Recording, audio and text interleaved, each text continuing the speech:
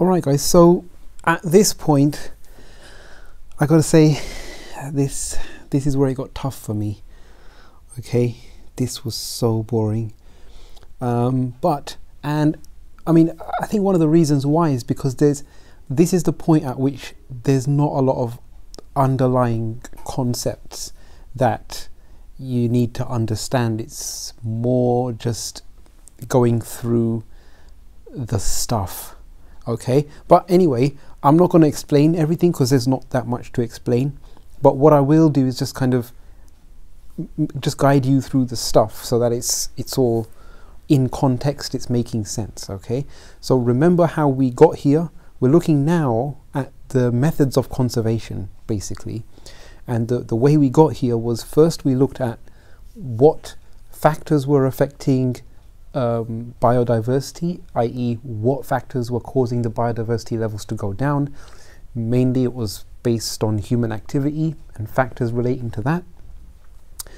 Next we looked at why biodiversity was important to maintain. So what are the benefits of biodiversity essentially? And in this last section it's about what are the methods of conservation. Okay, so I'm wary, I don't want to end up just reading the textbook out to you, so I will go through it highlighting important bits, and if there's anything that crops up where I think explanation is necessary, I will do that. Okay, so there's three aspects to this conservation. Okay, so let's just quickly look at that. So conservation is going to have three important aspects. So there's in situ conservation. So that's conservation that's taking place in the habitat, in the natural habitat of the organism. Conservation that's ex situ, and that means taking the organism out of its habitat and carrying out the conservation activities away from that normal natural habitat. Okay, we're talking about zoos and wildlife parks. And finally, the last thing is about international cooperation, and even including even at the national level within the country, kind of local legislation, so local laws that allow conservation. Okay, so these are the three main branches.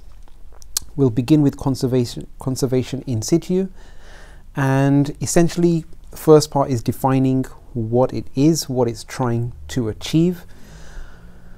Okay, and I would point you to the kind of two main ways that in situ conservation is trying to achieve. Okay, we've already discussed what in situ conservation is. It's the process of conservation of the species in their natural habitat. How is that happening? You're trying to limit the impact of human development. Presumably it's the human development that is causing the species to be endangered. Okay, and you're trying to maintain the habitat's natural features. Possibly it's these features that are being lost, and that's why the organism's population is going down. We've discussed those concepts already. Okay, so how do you do that? First, legislation. You got to pass some laws, and through enforcing of the laws you hope that these will be achieved. Okay, the other thing is wildlife reserve. So the habitat, you change the status of that area to a protected wildlife reserve where you can try to preserve those habitats' natural features and hope that that is going to make the population sizes of the organisms become more healthy. Okay, so a bit of discussion about what the laws are trying to achieve. If you have access to my PowerPoint, this is a GIF of a cat falling asleep. It is quite funny. Hopefully, ironically, that will keep you awake. Next, wildlife reserves, how they work, what they are. Okay, the basis on which one decides whether an area is good to be a wildlife reserve or not. I've tried to make a bit more sense of this than there is in the textbook. And moving on from that, how conservation in situ can conflict with the human populations that might be in that area. Remember that we mentioned before that there's some parts of the world where human development is still in its kind of in process. Okay, now it's all well and good to say, well, we shouldn't affect biodiversity. Biodiversity is important, but on the other side of that coin is this idea that human populations, you can't restrict, you can't prevent the development of a country, of any people, simply based on the idea of biodiversity. That's also wrong. So this conservation, the idea is that the reason why conservation was even needed was because humans must have been impacting on an area. Okay, so when you then place in measures to carry out conservation, essentially you are trying to reduce the human impact. Now, it might be that humans don't go around just reducing biodiversity because it's a hobby. They're inadvertently causing a reduction in biodiversity because there is some interest for the human in that thing. So whenever you place conservation measures in situ, it's likely that you're going to run into some conflict with the indigenous people of that area. Okay, so that has to be negotiated. So a few reasons about why that conflict can arise is mentioned. And then there's some examples of wildlife reserves in the UK.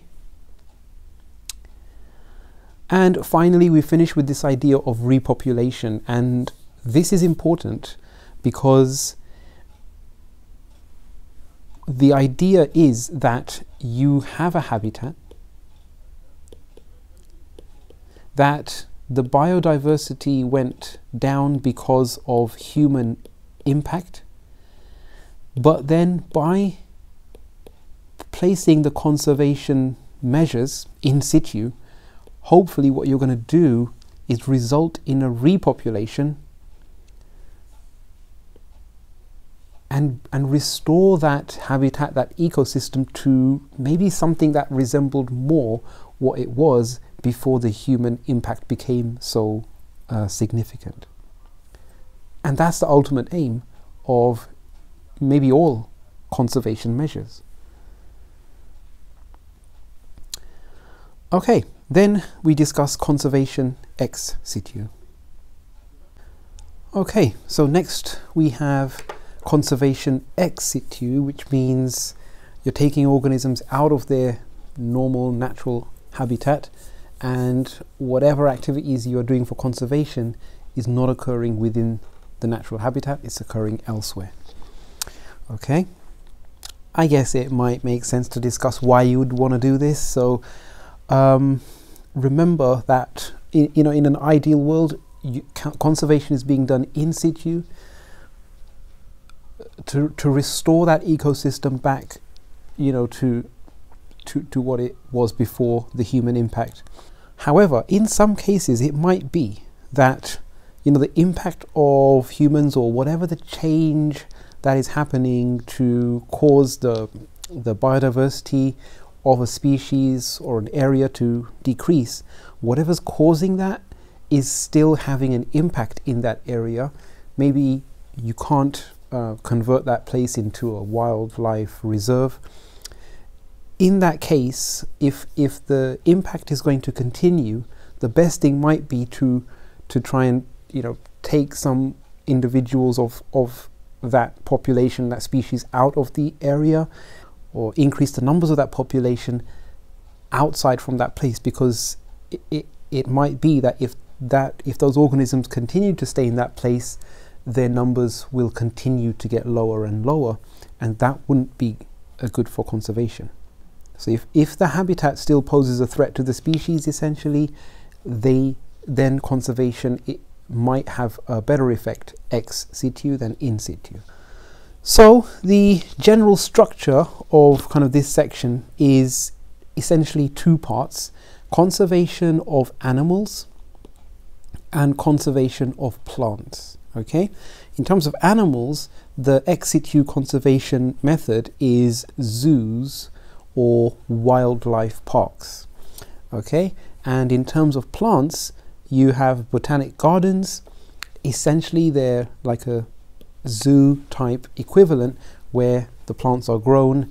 You have visitors, and the visitors who come to see the plants essentially fund whatever conservation efforts are needed in terms of plants. Okay, but in terms of plants, you also have seed banks, and that's a kind of slightly different situation.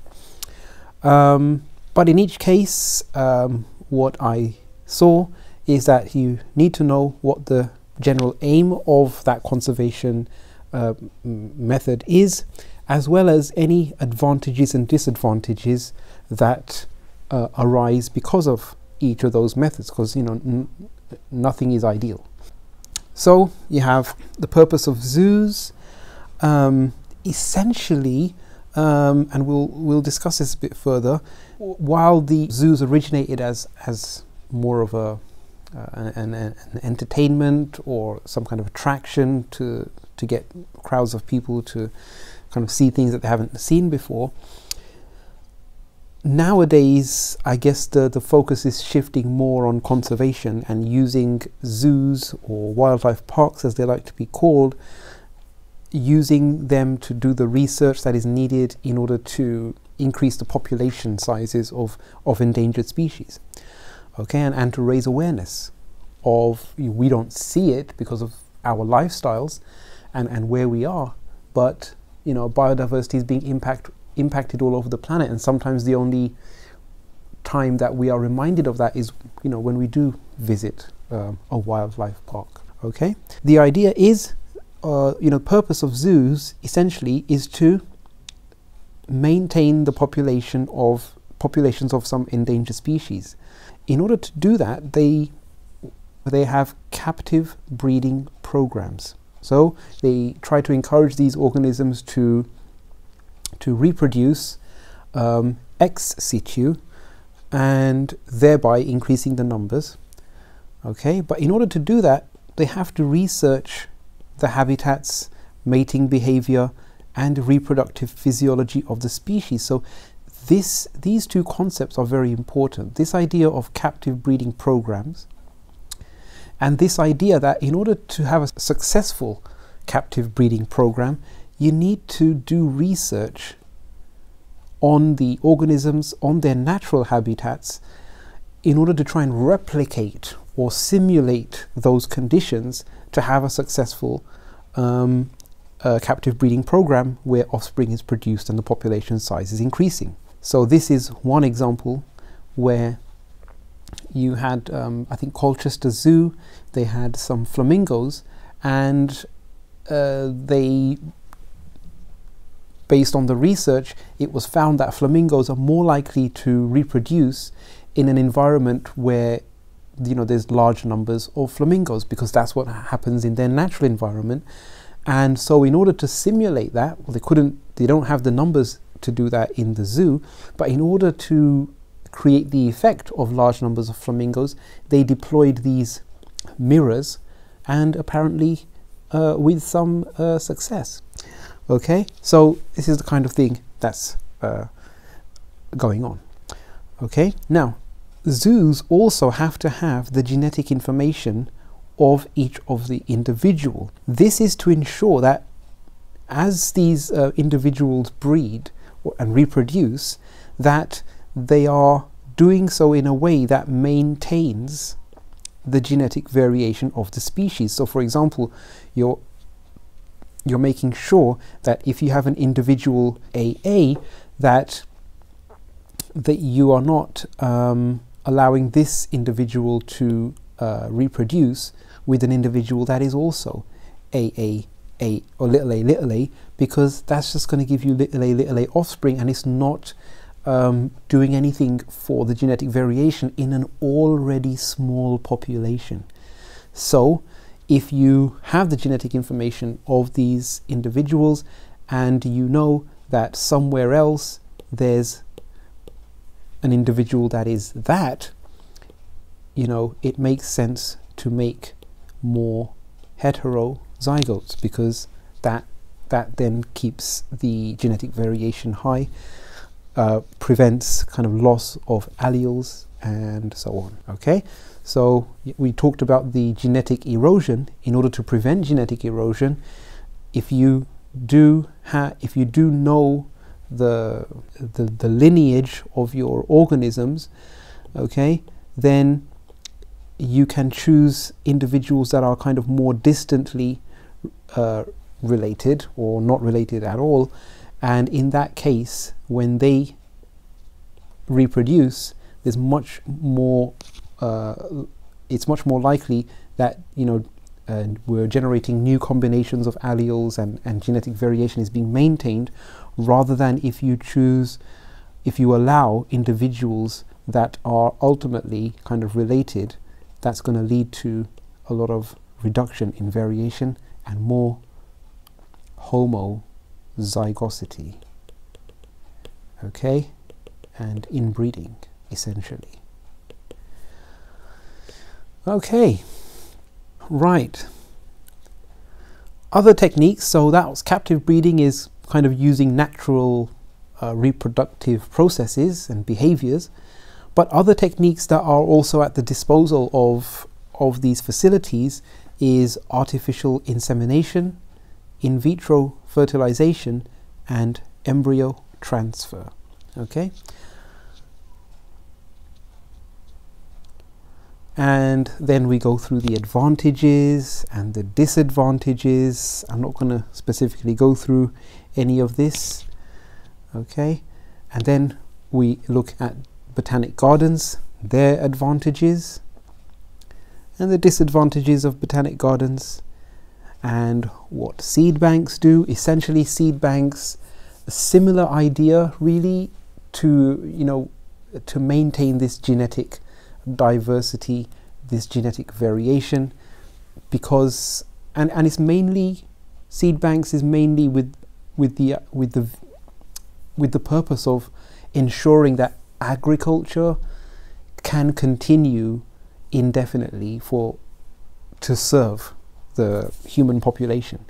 Okay, at some point somebody realized that, you know, if agriculture continues to carry out selective breeding and, you know, selectively choosing, you know, one kind of variation from a population, what's going to happen is the genetic diversity is going to get so low that, given climate change is happening and given that the conditions are likely to be different in the future, we might not have the genetic variations that are capable of tolerating the conditions of the future.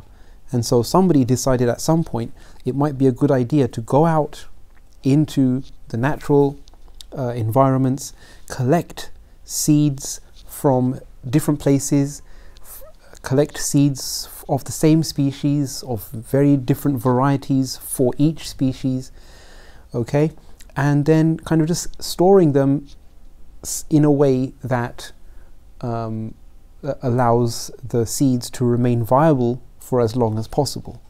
Okay, and this is the idea of seed banks.